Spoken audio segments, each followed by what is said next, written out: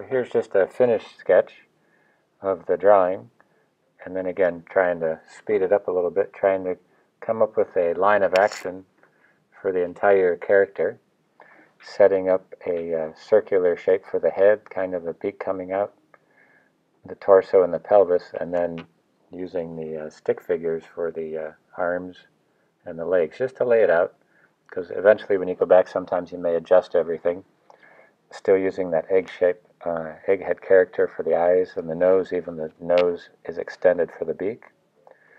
And here right away just moving the neck over to fit in with the head shape and the direction. And again, as you come up with a stick figure line that's just building up the stick figure to make it a little bit thicker, and that's what's going to give a little bit more substance to it. And just plotting out the hands based off of the sketch. And again, you can see the line, kind of the center line, and then having it up or fleshing it out on either side to build that up.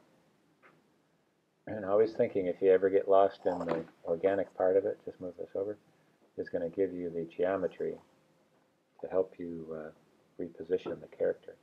So that's kind of the overall piece. And then sometimes if you go back in with the expression, it will help the rest of the drawing. And here I'm just trying to heavy up lines as it goes.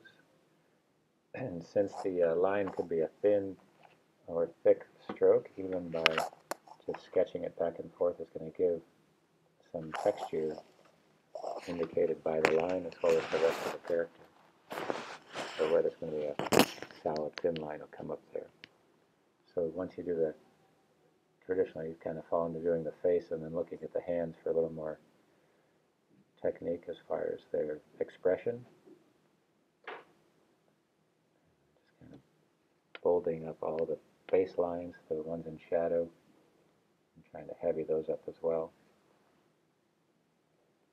Just remember the hand with the mitten type style. Here's the, I have him holding a slingshot, just made the theme of hunting, but that'll work. Just kind of shading it as you go. Kind of splitting it so that you have the foreground view of that shape coming closer.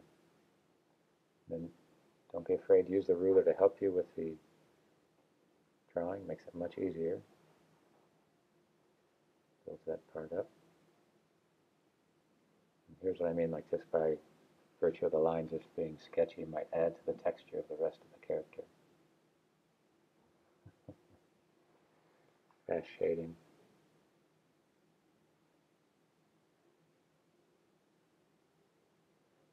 Building that part up. So it's a quick sketch, but placing it on there. And then when you have something like the neck or the shading, you can put that curvature, and that'll help define that shape. Kind of a cross contour line that shows up. Little accent, gestural lines, and there you go.